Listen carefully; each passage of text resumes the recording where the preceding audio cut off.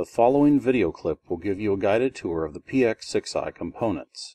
The PX4i has the same type of mechanism, with the exception of the locking lever near the printhead lift lever. The media supply post holds the label roll. It can be equipped with an adapter to accommodate 3-inch media cores. The PX6i uses 2 of these adapters for a 6-inch wide media roll. The liner take-up hub receives the media liner when the printer is used in batch take-up or peel-off print modes. The slack absorber takes up any slack in the media as it is pulled from the media roll. It also has edge guides to align the media as it moves into the print mechanism.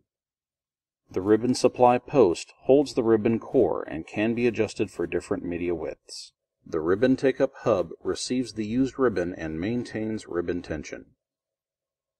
The bobbin is used to adjust the supply hub for the different widths.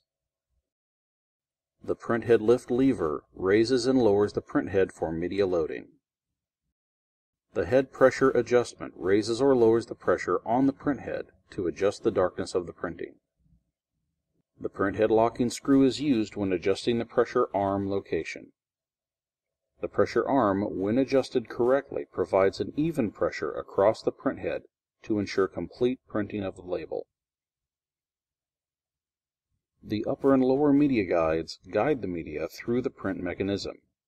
You should ensure the media is loaded between the guides. The label stop sensor detects the gaps in the media to stop the label for tear-off. The label taken sensor determines when the printed label is removed in peel-off mode. The front panel of the printer has a keyboard and display which are used for data entry or printer setup.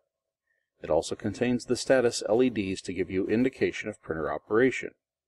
The print button is used to feed a label or pause a print job. It can also be used to reprint the last label printed. The backplane contains the on-off switch. It is also where you find the serial number, configuration number, and MAC address if you need to call technical support. Thanks for watching. Look for other support videos as they become available.